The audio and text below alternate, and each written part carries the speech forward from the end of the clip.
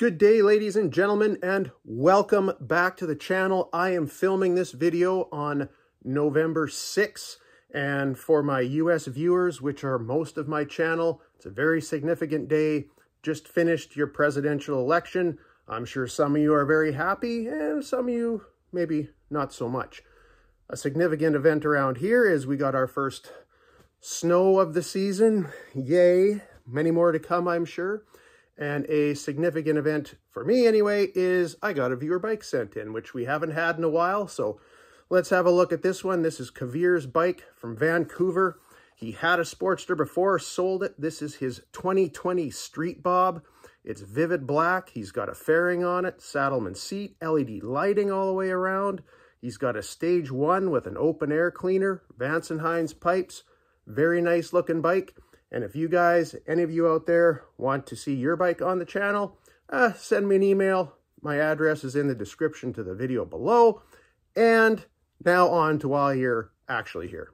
So as I've been told, about every October, the dealers have a dealer meeting, and they are kind of given an idea and kind of told, for the most part, what to be expected in 2025. And it gives them a chance to send in their orders for some new models that they can have in stock come January when things are announced. So I've been perusing the Harley sites. There's a lot of videos out there nowadays talking about rumors and speculating on what's to come.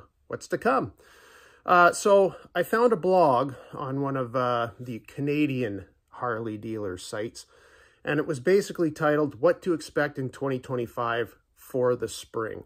Now, a lot of it is the same thing you would expect, technological advancements, this enhancement, that enhancement, but a few things kind of piqued my interest.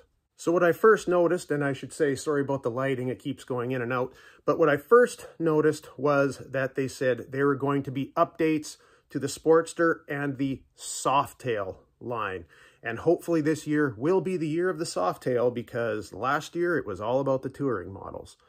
So an update to the Softails. Also, they talked about enhancements to the Milwaukee 8 engine. That's also good. But the big thing that caught my attention was where they had customization. They came out and they said, expect more customization, enhanced customization, but they said for your touring road glide and your Harley Davidson Fat Bob.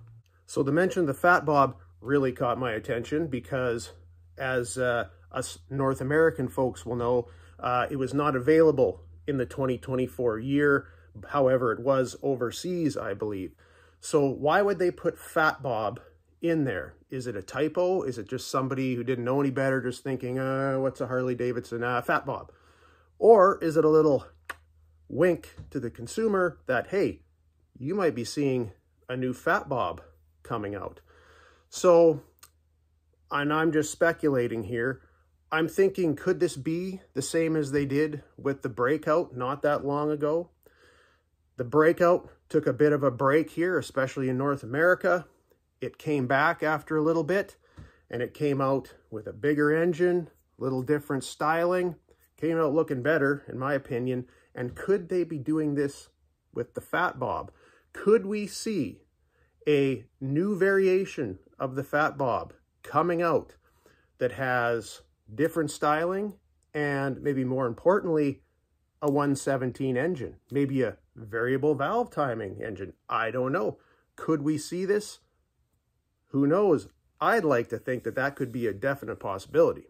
And of course, I'm just guessing, but I have to wonder that when you've got a Harley dealer saying, here's what's coming in 2025, updated Sportster models, you know, enhancements to the Milwaukee 8, and mentions the Fat Bob for whatever reason, I think, in my opinion, we could be getting a little wink and a nod to a new updated model coming out in 2025. But what do you guys think? Do you think Harley's going to go that way? Or is this just a simple mistake, a simple typo? I want to know what you guys think, because there's tons of rumors at this time. But anyway, that's my opinion. I think we're going to see a new Fat Bob in 2025. And that is going to be it for today. So until I see you guys again, catch you later.